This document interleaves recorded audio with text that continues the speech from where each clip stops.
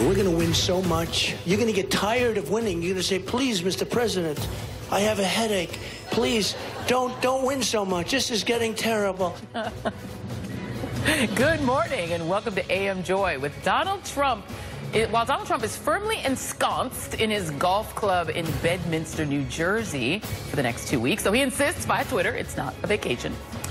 And with members of Congress home for the August recess, the corridors of power in Washington, D.C. are going to be decidedly quiet this week, with one possible exception: the Office of Special Counsel Robert Mueller. Mueller is using at least 2 grand juries to subpoena records and gather testimony. Now, you might forgive the party of Trump for not being in a winning mood, given all that. And also a recent Pew survey that shows that more Republicans believe their side is losing than winning. Combined with Trump's dismal approval rating, some Republicans are already daydreaming about life after Trump. The New York Times reports that a number of Republicans, including Senators Tom Cotton and Ben Sasse and Ohio Governor John Kasich, are discarding the respect normally accorded to an incumbent president from their own party and making moves that do resemble those of early-stage presidential campaigns. It's almost as if Trump's fellow Republicans think they might have a loser on their hands. Joining me now, Republican strategist Evan Siegfried, former White House senior director Nayyera Haq, Democratic strategist Karine Jean-Pierre, and Kurt Bardella, former Breitbart media consultant. I'm going to start with you right here at the desk with me, Evan. Donald Trump, his numbers are not good, to say the least. Let's just go through a little bit of this really stunning Quinnipiac poll. Trump's disapproval rating is at 61%. His approval is at 33%, which is an historic low for the poll. His rating with Republicans is down around 76%. I know you and I have talked a lot about where that danger zone is, where other Republicans would begin to abandon him. Is that it? No, there's actually even more in there that's really bad news for him. Among white non-college educated voters, only a 43% approval rating when he won 67% of that in the election. That's been his strongest supporters. Yeah. And when you're talking about what is going on here, why isn't President Trump doing well, and why are people sensing weakness in him, which he truly is, it's because he's not been delivering. And at the same time, he did what every politician has done over the years, which is he overpromised on the campaign trail, and he's been under-delivering every day. That's why Republicans are upset and saying they're sick and tired of Trump's whining. We don't have these numbers, but I mean, the Republican Party's numbers are really dismal, too, with a vast majority of the country 5-1 disapprove of their handling of health care. Are Republicans better off that he didn't manage to repeal Obamacare because it would have upset a lot of people who would have lost it, or are they worse off because people wanted him to do it? Politically, we're better off in the long term because we're going to have to come to repair. And taking away health insurance from 22+ million people would not sit well. Short term, it's not good for Republicans because the base is very upset and talking about primarying. You have Kelly Ward going after Jeff Flake, and Jeff Flake, just by standing up to Trump, dropped 18 points in Arizona, which is astounding and bad news for other Republicans. Absolutely. And Kurt, let's go through some of these other numbers because they are pretty stunning. This is also from the Quinnipiac poll. 62% of those polled said that Donald Trump is not honest. 63% say he does not have good leadership skills. 60% say he believes he's above the law. 59% he does not care about average Americans, which is usually the red flag number for re-elect. 54% say they are embarrassed to have Trump as president. And then the next one, just his approval on specific issues. Handling of the economy, another big red flag issue. He's only at 41% approval, and the economy is actually pretty good, so that's not good for him. Foreign policy, even lower at 36%. Terrorism, which is supposed to be one of his strong suits, he's 50-50, 46-47. Immigration, look at that, 38% approval on immigration, 60%, 59% saying no way, and healthcare, even the worst of all, 28%. You know, at what point, Kurt, does this become a red flag number, just as I asked Evan, where sort of the base of the Republican Party gets so small that Republicans in those 22 to 40 districts that are a little bit more middling start to walk away? Well, I think you're starting to see the beginnings of a presidency whose base of support is really on the rocks here. You remember, this is a candidate who promised so much to happen so quickly, big promises. Walls were going to be built, Obamacare was going to be repealed, it was going to be easy, everything was going to be fantastic. So a lot of these voters, a lot of whom, by the way, were just frustrated with and with both parties, with the whole process, believing that they were left behind by an establishment Republican, Democrat-controlled institution that didn't care about them. They thought Trump was going to be the difference maker, and here we are now. We're almost 8 months into this presidency, and none of the things that he talked about have materialized in any way. I think that when people voted for Trump, in a large part, it was about wanting to change Washington, wanting to have someone in there who was different from the outside, who could relate to them, who would just by pure force of nature and will create the change that they felt needed to happen. And instead of action, we've seen just paralyzation and stalling. And I think that has a lot of voters, and particularly Trump's base, who just wanted so much to happen so quickly, with nothing going on and everyone leaving town and he's on vacation and spending his entire presidency just on his phone tweeting about things. This is not exactly what they thought that they were going to get. Yeah, you see him there with a couple of his grandkids trying to use the grandkid gambit, and it sometimes does work and make people think, oh, but I don't know if it's working for him. You know, Karine, on the Democrats' end of it, you know, we're starting to hear about a Mike Pence possibility, whether Democrats were to, let's say, take over the House of Representatives and somehow impeach Trump, or he got tired of all this and resigned. Whatever happened, the idea of Mike Pence, you hear a lot of Democrats talking about it. New York Times reporting on Saturday, multiple advisors to Mr. Pence have already intimated to party donors that he would plan to run if Trump did not run for re-election. The vice president created his own political fundraising committee, Great America Committee. And it's overshadowed Trump's own primary outside political group, which is called America First Action, even raising more money in disclosed donations. Pence's spokesperson responded to this report on Twitter, saying that the claims that VP is preparing a run for 2020 are ridiculous and fake news, nothing more than wishful thinking by the New York Times.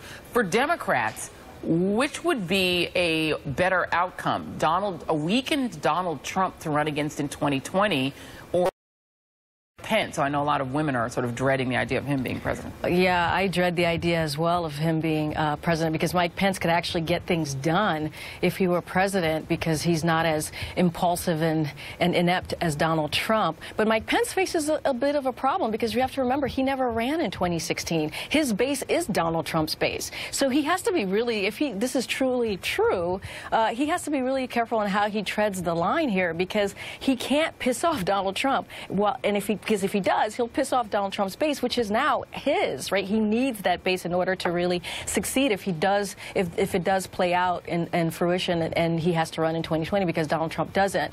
But look, I think that Democrats need to be really focused. The focus is now on making sure that we beat back all the horrible things Donald Trump is doing, but also focus on the 2018 strategy. And that is what we need to be doing. And I'm wondering, if the other sort of thing that's hanging out there is the possibility that Donald Trump may be able to try to worm his way back into the good graces of the American people using, quite frankly, and I hate to say this, national security. I mean, he knows he can go to the generals well whenever he's in trouble. He's got now 3 generals around him working in close proximity to his office, between General Kelly, General McMaster, and General Mattis. Is it possible that Donald Trump could find his way back through Nat security? Oh, and actually, there's a typical thing that autocrats do, and people with autocrat tendencies do, when their poll numbers are low or when they feel that the public isn't adoring enough, and that's try to declare war. So we have several hot-button issues around the world right now, everything from North Korea, Iran, Middle East writ large, Syria. There are plenty of opportunities for this president to distract the American public from his failed domestic policies and try to build support for a war overseas, that he has commander-in-chief authority. He can do that. He has generals around him in civilian positions, so there is a tendency to not necessarily push back on your commander-in-chief when that's been your training for several years, and that's the difference between having a general or a military person versus a civilian, is that back-and-forth dialogue. This is also a president who really likes the pomp and circumstance that comes with military parades. So all of the psychological tendencies are there, as well as a set of issues that could very easily be distracted by declarations of war. And, so first to you, Kurt, on this, because the other issue that, the Breitbart world has been using to try to get Trump's numbers back up is this sort of deep state paranoia, the idea that there's a sort of slow-motion coup taking place in the West Wing, that people like General Kelly and McMaster are undermining Trump and trying to take over and push out the Breitbart sort of contingent out of the White House. Does that work in terms of keeping Donald Trump's base in place and keeping them paranoid enough to stick with him, or at some point will that even start to wear thin? Oh, I think for a while it'll keep them at bay because, again, a lot of folks who go to Breitbart who are Republican primary voters, that's one of their, scary as it sounds, their only source of information. And so you're communicating to your own kind of echo chamber there.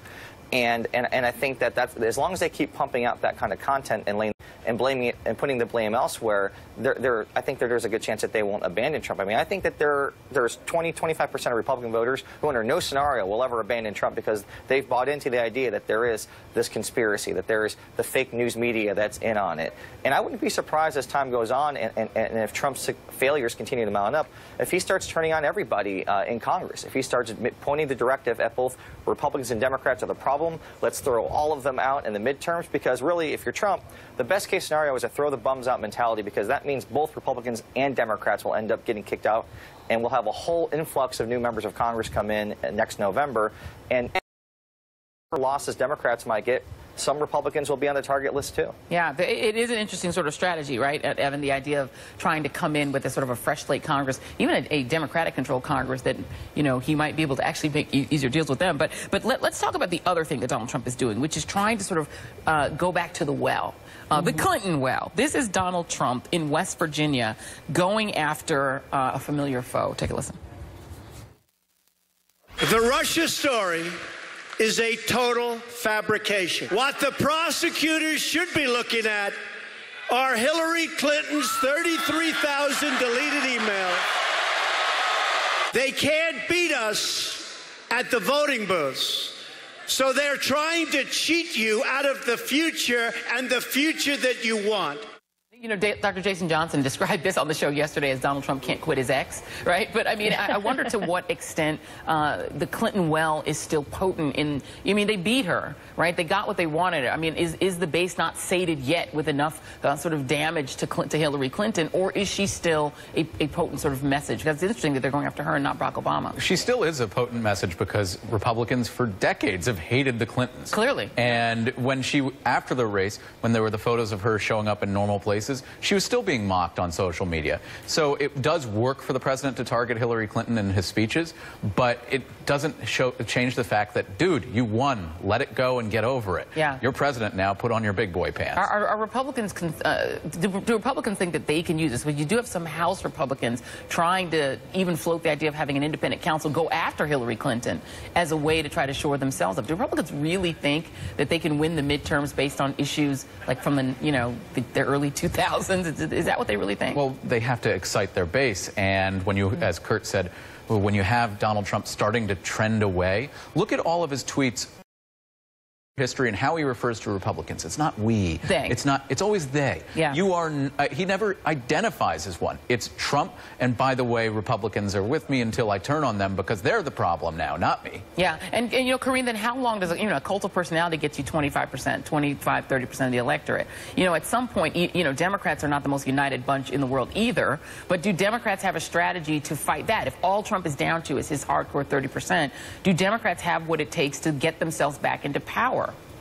Well, I hope they do, Joy. I mean, look, what Democrats need to do is, first of all, not turn fire against each other. And what we've been reading in the last couple of days about, you know, the progressive and the centrist, they need to really stick together and focus on Donald Trump, all the bad things that he's doing, but also figure out what is the strategy. Can we win the House back? How does that look like? Focus on those 23 districts that Hillary Clinton overperformed that were Republican districts. What else are we doing? And that is the key here. We need to come together and focus. 2020 is down the line. We'll have a lot of time to figure that out, but that is the thing that I think Democrats, I hope that they don't lose their focus on. Yeah, absolutely. We will have all of this panel back. Great panel. And coming up, Jefferson Sessions is playing tough with leakers. But my next guest says, bring it on.